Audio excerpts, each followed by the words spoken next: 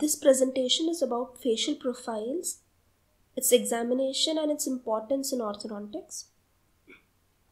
Well, to begin with, facial profile is observed in lateral view. This photograph here shows the lateral view of the patient. Careful observation of the facial profile is an important part of clinical examination.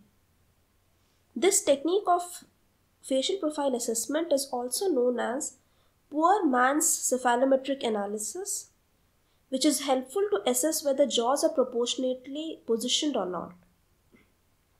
While examining this, the patient should be in upright natural position during examination and is requested to look right ahead, and the head is positioned naturally. The visual axis determines the natural head position. Now, coming to profile lines, in order to assess facial profile lines, two lines are dropped. One from the bridge of the nose to the base of the upper lip, and second from the point downwards to the chin.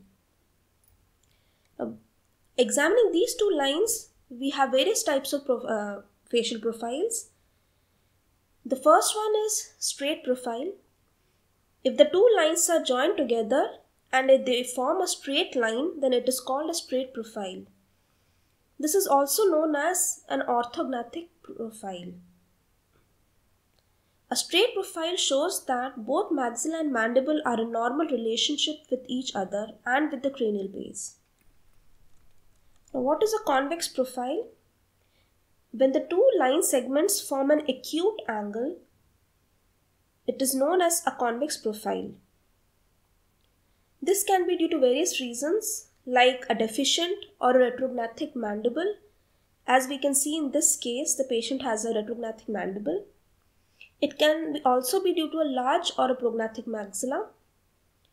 Convex profile is also seen when you have a combination of both a large maxilla and a deficient mandible.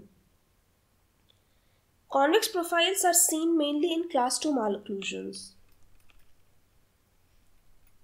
Concave profile. When two line segments form an obtuse angle, it is known as a concave profile.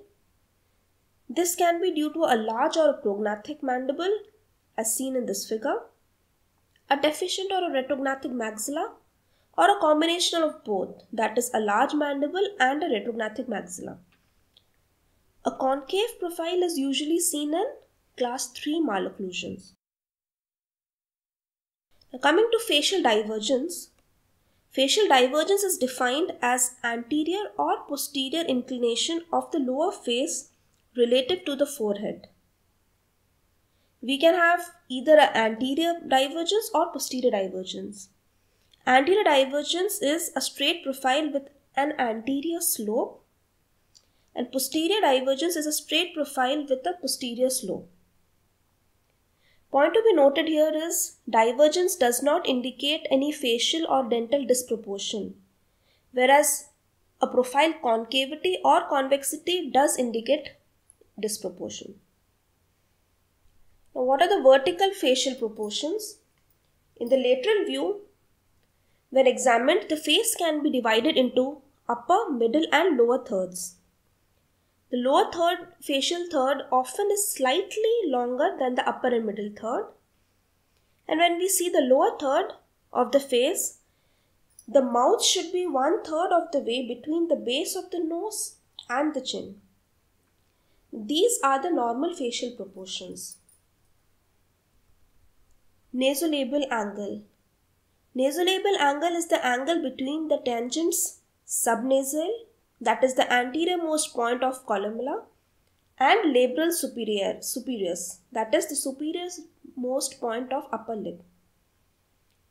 Now, this angle can be an acute angle which is usually seen in a prognathic maxilla or procline teeth, or obtuse, which is seen in retrognathic jaws or retrocline teeth.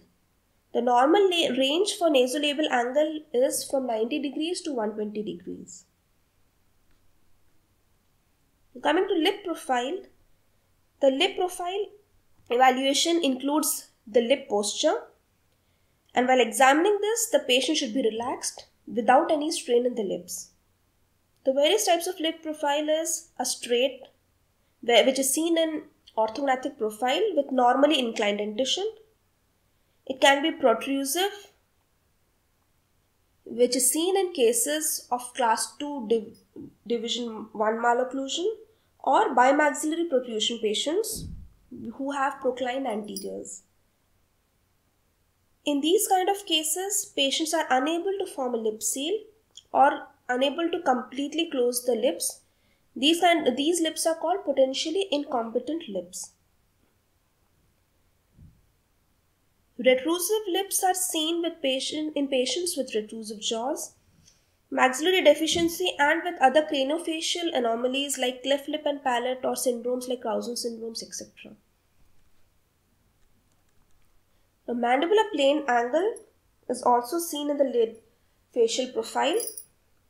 This is the angle formed between the Frankfurt horizontal plane and a tangent drawn from the lower border of the mandible. Now, how do we see the Frankfurt horizontal plane? It is seen by connecting or drawing a straight line through the bony or margins of the orbit to the upper margins of the external auditory meatus.